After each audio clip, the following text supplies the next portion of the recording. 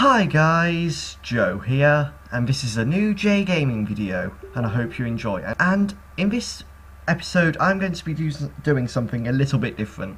I'm going to be reacting to one of Folsam's builds, which I do on Fridays with Folsam, but this time Folsam isn't on. So from what I can see, it's fairly big, but what isn't big when it comes to Folsam?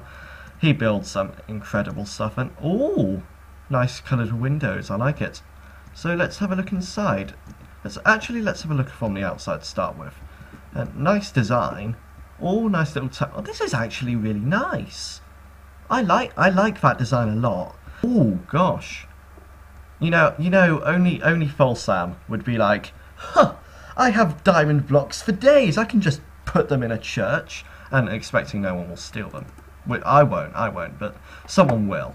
And gold, of course, because well, we are all paupers compared to Folsam. He just mines so much, and oh my, and iron stuff and redstone. This is more stuff than I'll see in quite a while, actually.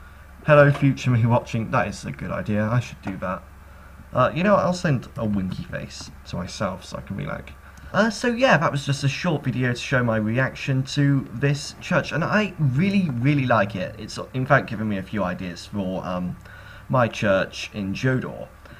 So yeah, I think that is everything. Yeah, probably. Yeah.